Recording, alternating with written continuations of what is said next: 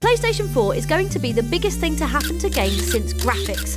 With that in mind, we decided to test just how prepared this group of YouTubers is for the machine's glorious arrival with a completely serious and important game of PlayStation 4 True or False. PlayStation 4 will play games. True. True. True. True. True. Well done, that's true. So tempted to start off and go, no! DualShock 4's light bar changes colour to show whether it's happy or sad.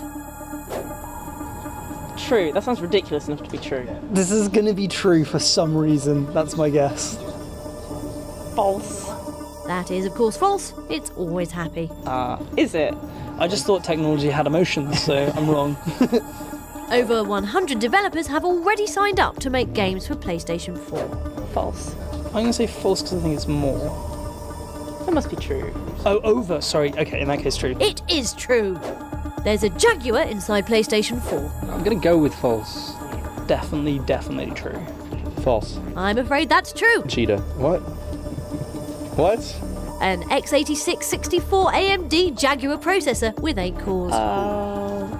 PS4's Blu-ray drive is twice as fast as PS3's. I think it's a true question. I'm gonna guess false. It's 4 times as fast. True.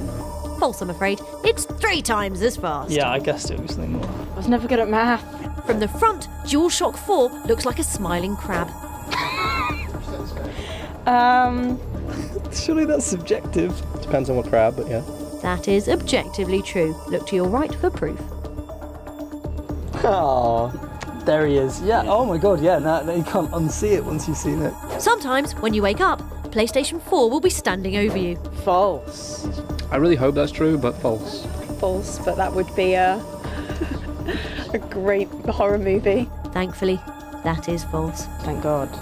As much as that would maybe be an odd selling point. And finally, PlayStation 4 is a belieber. Definitely true.